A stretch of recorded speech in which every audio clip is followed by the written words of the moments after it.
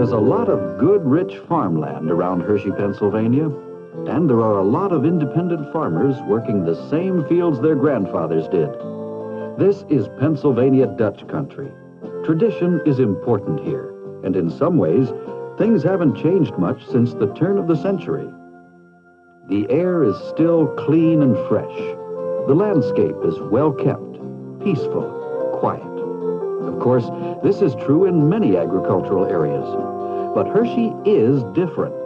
The town, which has a population of under 10,000, was founded by Milton S. Hershey in 1903.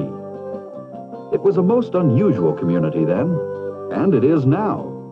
For one thing, the educational and cultural facilities are unique. The Milton Hershey School, with its 10,000-acre campus, is a private school, a tuition-free private school for needy boys and girls who don't have adequate care from one of their natural parents. Today, nearly 1,500 students live and study here, carrying on the traditions started by Mr. Hershey back in 1909. The entire state benefits from the medical center, which was built with a grant from the M.S. Hershey Foundation. The complex is owned and operated by Penn State University and provides complete patient care while maintaining extensive research and educational programs. But Hershey isn't all classrooms and laboratories.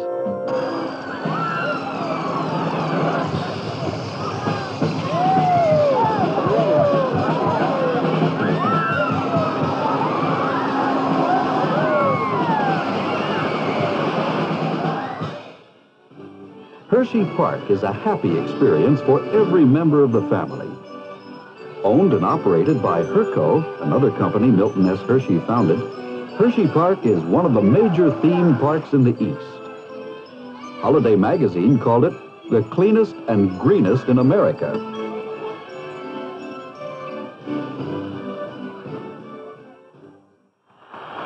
The arena next door is the home of the Hershey Bears of the American Hockey League. And there's some headline event going on in town almost every night.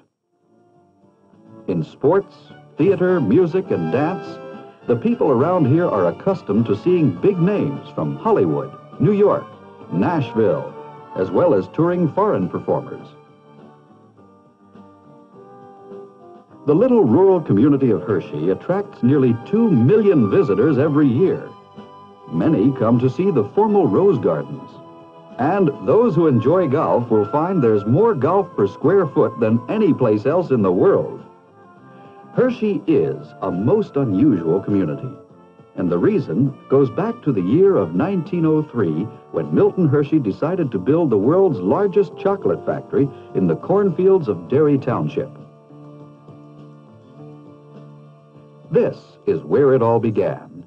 The town grew up around the factory, independently, but benefiting from steady employment and Mr. Hershey's personal legacy of concern for the community and the individual.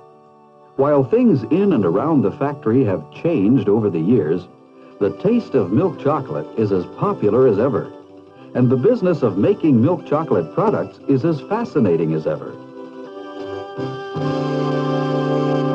The great American, great American, great American chocolate factory.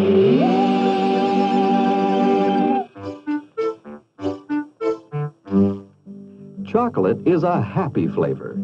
It's America's favorite, and it blends happily with other natural flavors. There are probably hundreds, maybe thousands of different ways we can enjoy chocolate, in foods we buy at the store or make at home.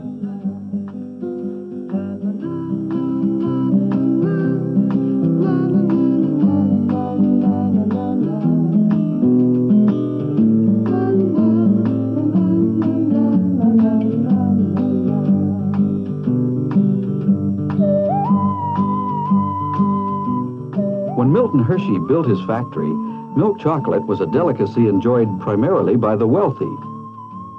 But by developing his own special formulations and manufacturing techniques, he proved that milk chocolate could be made and shipped all over America at a price most people could afford.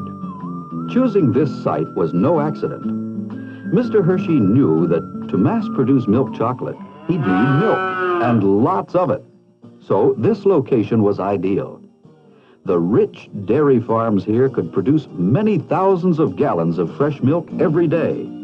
That's still true. Every day, rain or shine, all year round, stainless steel tank trucks visit dairy farms in the region to pick up fresh, whole, grade A milk. Hershey buys the entire output of more than 1,000 farms, amounting to over 1 million pounds of milk a day. In this business, that's how milk is bought and sold, by the pound. Beginning right at the farm, Hershey ensures that all government standards for quality and cleanliness are met or exceeded.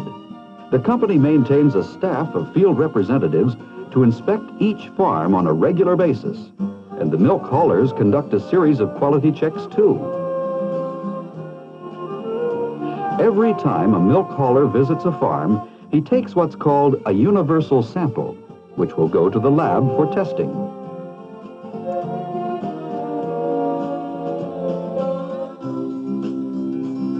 The tank trucks hold up to 6,000 gallons, or about 50,000 pounds of milk.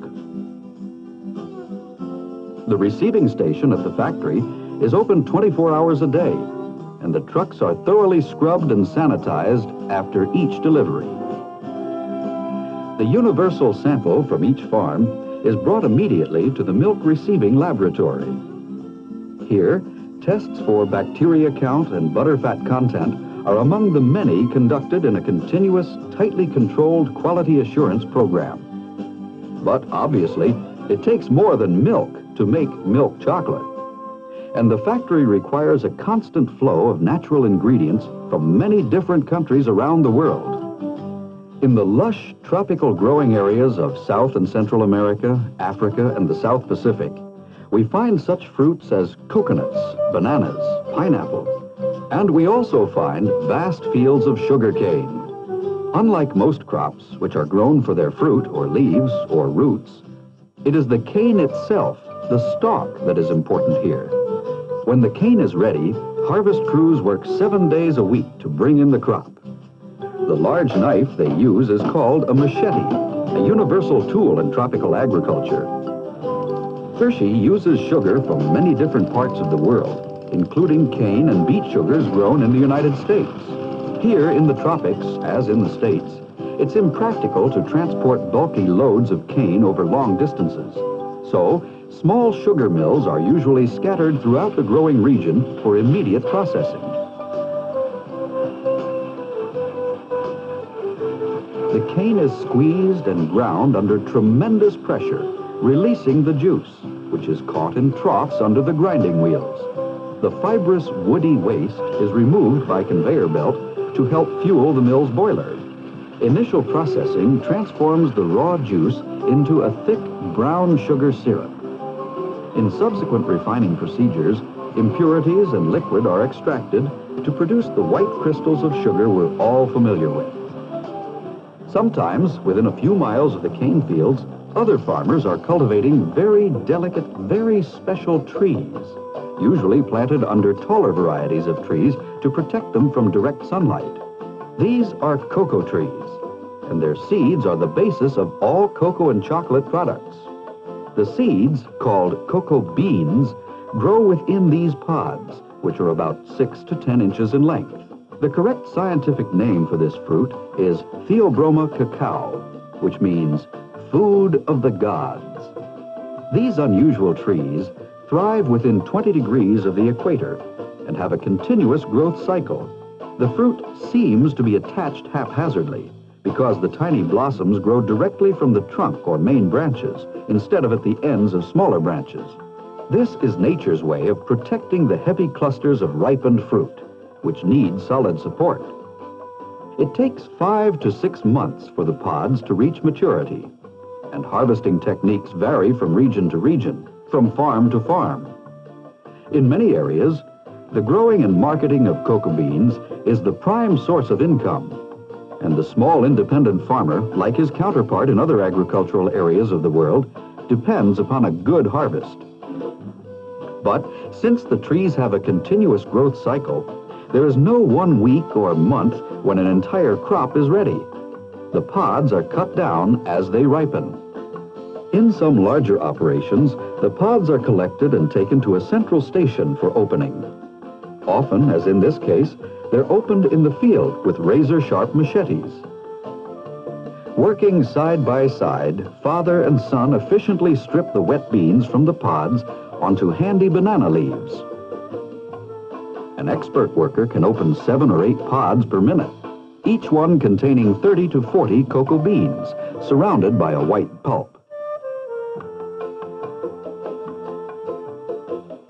Beasts of burden still play an important role in many cocoa-growing regions, as small farmers bring their beans to a central area for fermentation and drying. Here, payment is made by the box, a volume measurement that's equal to about 30 pounds of wet beans. The cocoa beans are then heaped into piles and allowed to ferment. Natural fermentation causes a chemical change in the pulp, which helps develop the color and flavor of the cocoa bean. It also hardens the skin of the bean into a protective shell, which will be removed later in the factory. The piles are covered with plantain or banana leaves to help contain the heat during the 5 to 6 day fermentation process. The fermented cocoa beans are then spread out to dry in the sun for 6 to 7 days. They're turned over regularly, and these drying platforms are built on tracks so that in the event of rain, they can be rolled under tin roofs for protection. The dried beans are less susceptible to disease and mold, and they are now ready for shipment overseas.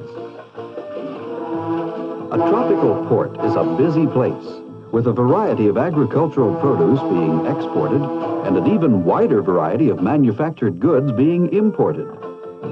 In larger ports, railroad tracks go right out onto the docks.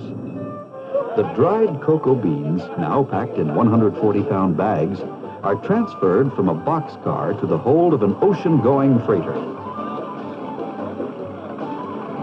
Destination, the United States of America. Cocoa beans, en route to the factory in Hershey, will arrive at one of our large East Coast ports of entry, often Philadelphia. The beans are quickly offloaded, and the first of a continuing series of quality assurance tests and inspections begins right here. With a device called a thief, samples are taken from each incoming shipment for laboratory analysis. Carloads of beans arrive at the factory throughout the year from the world's great cocoa-growing regions. Beans from Ghana and Nigeria, from Brazil and the Dominican Republic, from New Guinea and Malaysia, actually from more than a dozen different countries. And because each region produces a bean with its own distinctive flavor, each is delivered automatically from the rail siding to individual storage silos. The total capacity of this facility is 90 million pounds.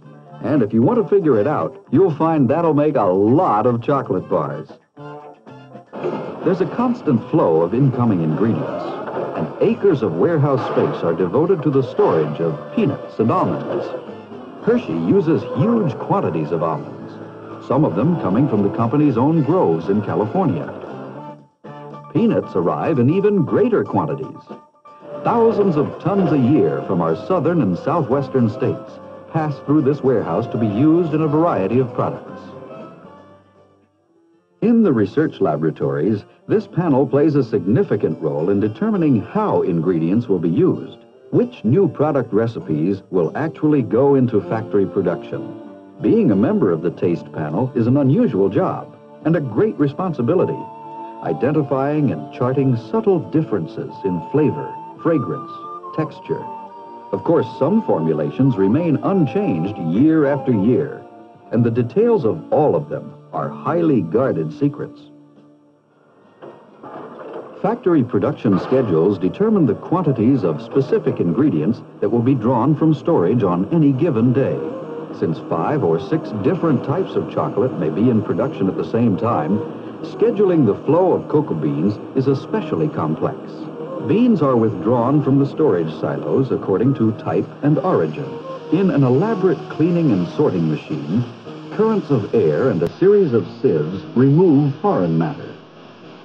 Then, They are routed by conveyor belt to a storage tank, which supplies the blending department.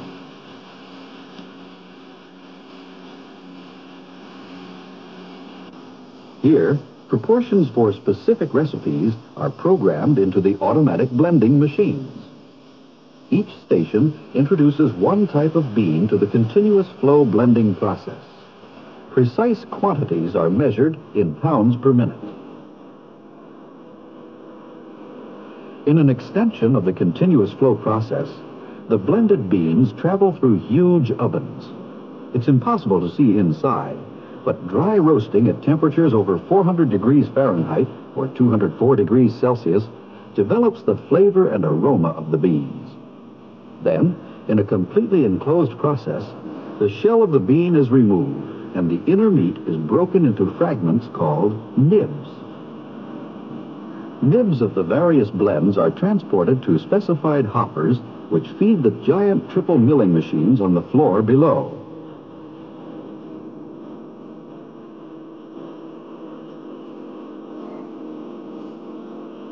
The roasted nibs have a natural cocoa butter content of about 55%, which is released during the milling process. The result is a free-flowing liquid. Traditionally, this has been called chocolate liquor, although it has no alcoholic content. All products made in the factory begin with this liquor. However, back before Milton Hershey went into business, it was discovered that chocolate beverages tasted better when the cocoa butter content of the liquor was reduced. So, in making cocoa and cocoa products today, these giant presses squeeze most of the cocoa butter out of the liquor.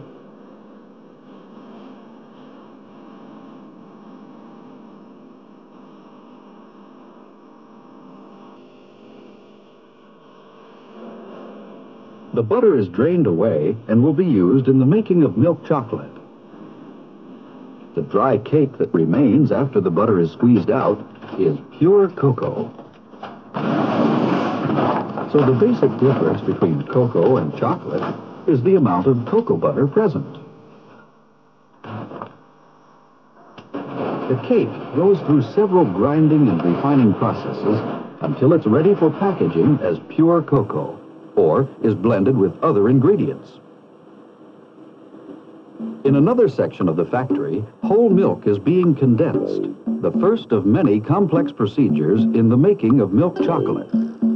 When almost all of the water content has been removed and the milk has reached the consistency of taffy, chocolate liquor and sugar are added, and the mixture looks good enough to eat right now. However, many more steps lie ahead. The mixture gets drier and drier until finally it is conveyed as a coarse powder to another series of mixing tanks. The blending and mixing are computer controlled, and from this console, additional cocoa butter is introduced to make the finished chocolate richer in flavor, creamier in texture. The mixture is now in a liquid state. And from this control center, the flow is directed to one of many conching machines. The name conch began years ago when the machines were shaped like the seashell. Today, there are a variety of shapes and sizes in use. Inside, constant stirring and low heat develop the flavor of the mixture, which is now called chocolate paste. This rotary action conch is preferred for some types of chocolate, while other chocolates benefit most from longitudinal conching techniques. The chocolate paste entering a conch is thick and visibly coarse in texture. In a back and forth or reciprocating action, large granite rollers rub the paste over a corrugated granite base. After 72 hours of conching, this chocolate has reached a rich, mellow consistency with flavor to match. If you were a member of our camera crew, you'd agree that chocolate in the conching stage smells just as good as it looks.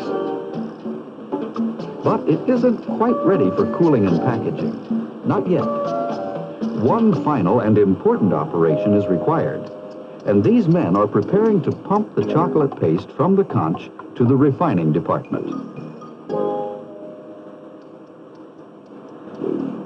In the refining process, massive steel rollers reduce the particle size of the blended ingredients making a fine paste even finer, really velvety smooth in texture. While the chocolate paste is being refined, the peanuts and almonds required for some products are prepared for roasting. After cleaning, an electronic sorting machine inspects all peanuts by color, automatically rejecting any that are below standards. Almonds must pass equally rigorous inspections as they are cleaned and slit prior to roasting.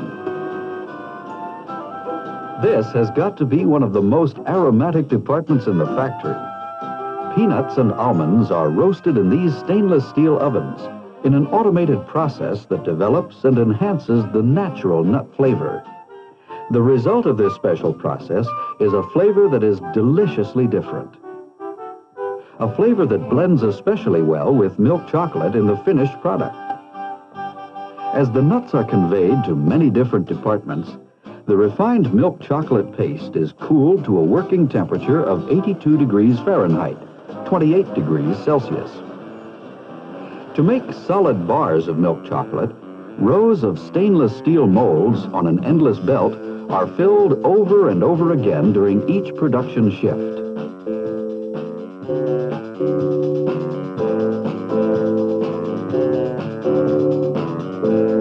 The belt passes under two depositors, each filling alternate rows of molds automatically.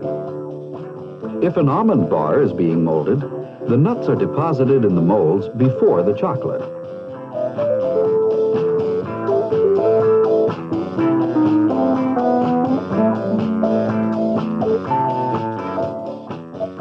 Throughout the factory, round-the-clock surveillance is maintained by quality assurance technicians. Chocolate samples are delivered to the laboratory for analysis to assure adherence to all quality standards. The performance of each machine is also checked regularly. Here, a sample tray from depositor number 53 is weighed to make sure it is depositing the specified amount of chocolate. The filled molds are vibrated and cooled as they travel through a long tunnel. Vibration of the chocolate, while it's still in a semi-liquid state, helps to assure a solid, well-formed bar with no air pockets or bubbles. At the end of the tunnel, finished milk chocolate bars emerge and move toward the automatic packaging equipment without any human contact.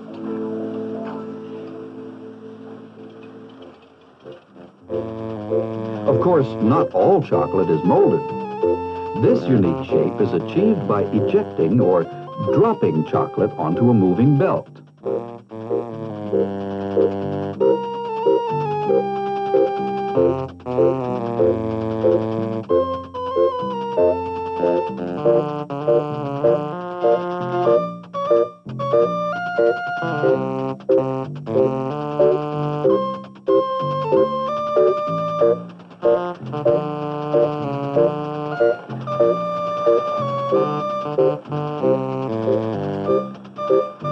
Chocolate is made to be eaten, and no one can enjoy its pleasures if it's kept here in the factory.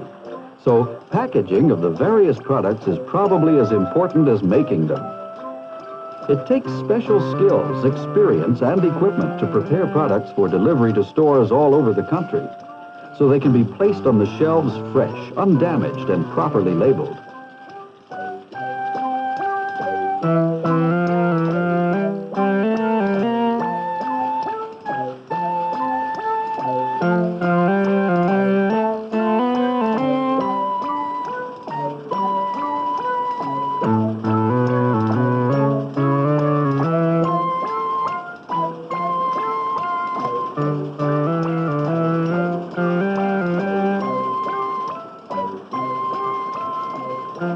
Solid chocolate bars, liquid syrups, and powdered cocos require different types of containers in a wide variety of sizes.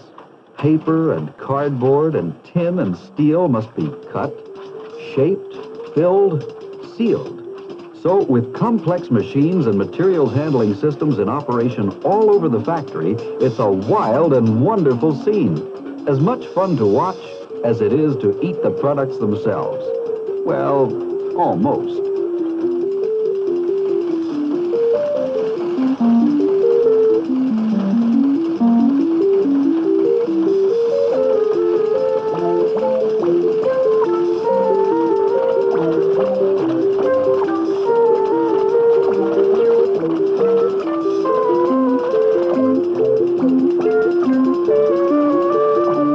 containers are filled and weighed automatically. If there's anything wrong, the can is rejected automatically. And wherever you turn, you're likely to find a quality assurance technician picking up samples for the lab.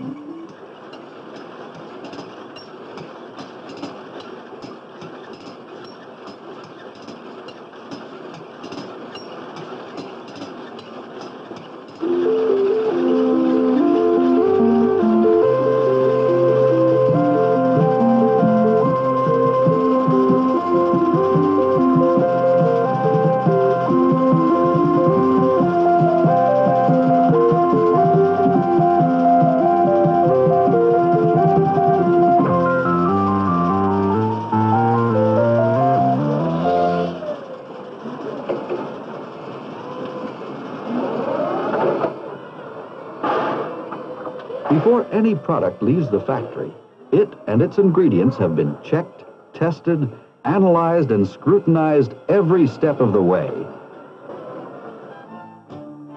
In the quality assurance laboratories, experts in nutrition, food science, and microbiology are guided by the Product Excellence Program.